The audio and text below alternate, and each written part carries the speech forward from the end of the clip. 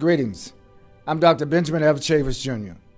On behalf of the Diamond Empowerment Fund, co-founded by Russell Simmons, De Beers, and a host of global industry leaders, we're very grateful and thankful to Malca-Amit for hosting and for inviting us to participate in this historic event, the inaugural 2013 Botswana site.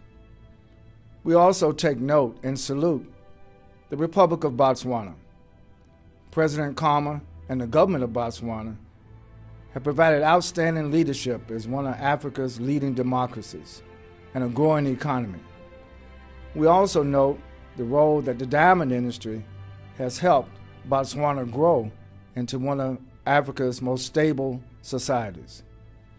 And so we're here to celebrate this historic site, but also to note with appreciation the work that Malca-Amit is doing and will do in the future. Malca-Amit is one of the members of the Diamond Empowerment Fund's Empowerment Circle, and with their support and the support of others who joined the Empowerment Circle, we're able to fund the Botswana Top Achievers program, the African Leadership Academy, as well as the Cedar City campus in Johannesburg. We provide higher education opportunities for students from diamond-producing countries in Africa.